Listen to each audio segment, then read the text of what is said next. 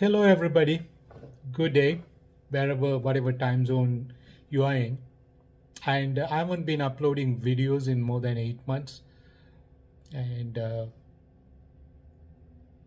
unless something really impels me to do it, I tend to, uh, refrain from doing it. Today, someone very close and dear and near to me sent me a video.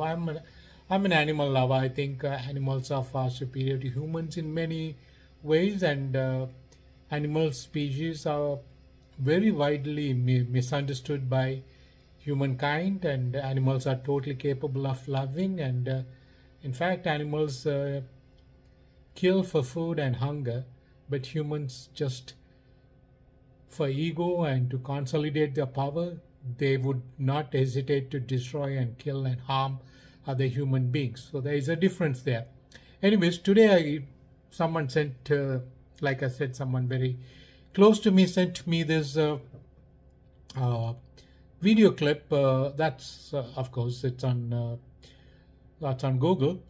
Just take a look, and something made me think about it, and I want to share it with you. Let's take a look at the video together, and then I'll share my thoughts with you. Now, watch this little baby gorilla.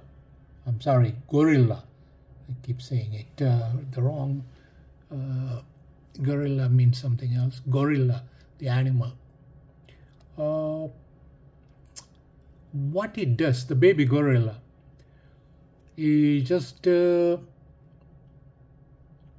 the parent gorilla has a hard time, the mother has a hard time, because this little baby gorilla is behaving in a very eccentric fashion, totally erratic, and the mother gorilla, unable to handle it, hands it over to the father but regardless, the scientists who studied this behavior came up with the conclusion that it's just the gorillas, the baby gorillas, just brought up in a very,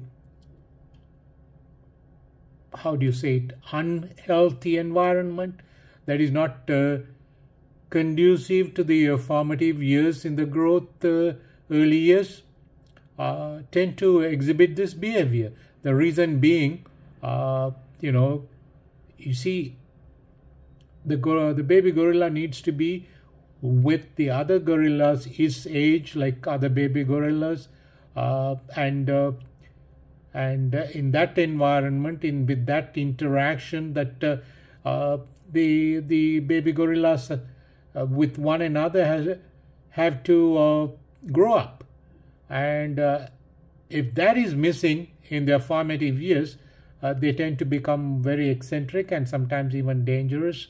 That's the conclusion, or that's a fact. The animals scientist inferred from this, and this video sort of illustrates what they have to convey. Good enough. Okay, that's about the gorilla. All right, let's take a look. We'll take a this, what is true of gorilla is very true of human beings as well. Let's see how it is pertaining to human behavior as well. So, the above findings in the gorilla babies are also so true of humans. We always look at people's outward behavior and tend to judge, criticize, and condemn their behavior. We never for a moment think why someone is behaving in a certain way, in a certain situation. We blame the situation and the person's behavior that we find unacceptable. But our experience is what we are today. We do not even know why we behave and react in an unacceptable, unpalatable manner at different times. The roots of all this can go back to our childhood traumas, losses, pains, even deprivation of some things or more than one thing that fails to provide a wholesome, emotionally nurturing environment. Some of us are lucky that we overall had healthy, nurturing environments during our formative years. But we cannot say the same thing about everyone.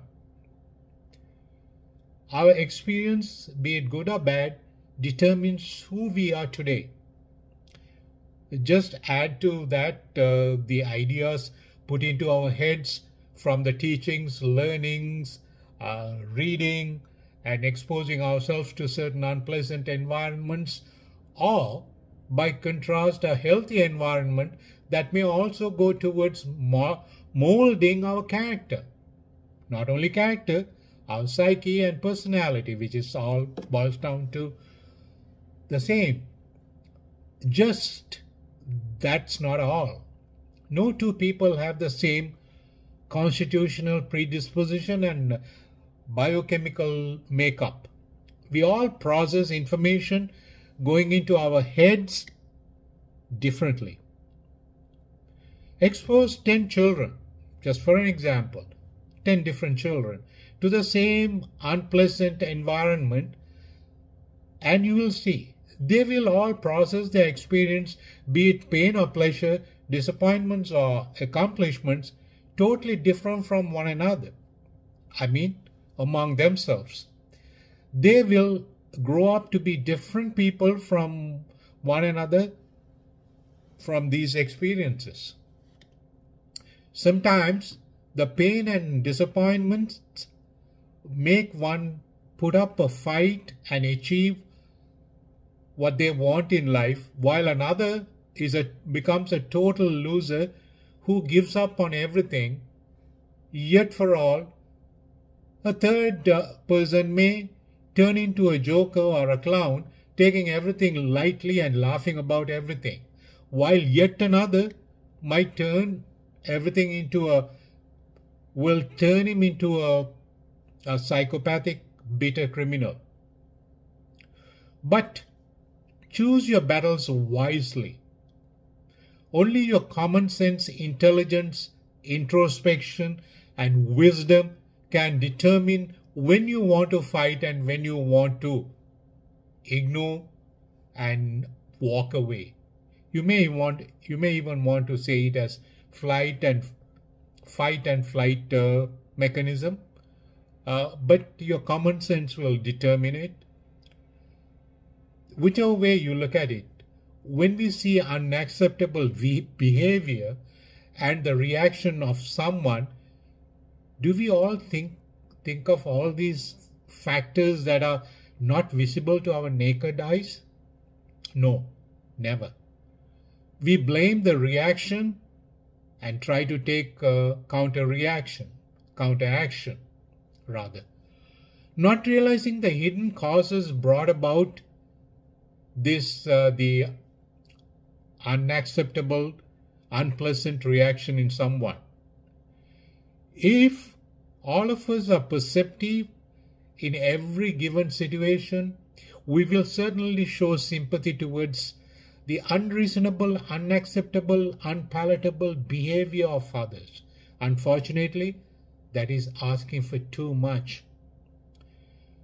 From the naive, shallow-minded, selfish-driven human beings, human species, it will be asking for too much.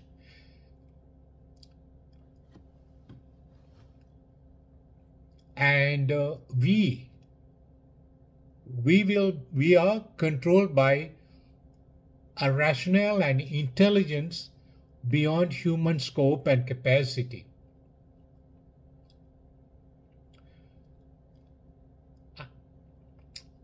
What I'm trying to say is, expecting all of us to be very perceptive and understand the outward outburst or even the reactions or unpalatable manifestations of other people, we can never fathom.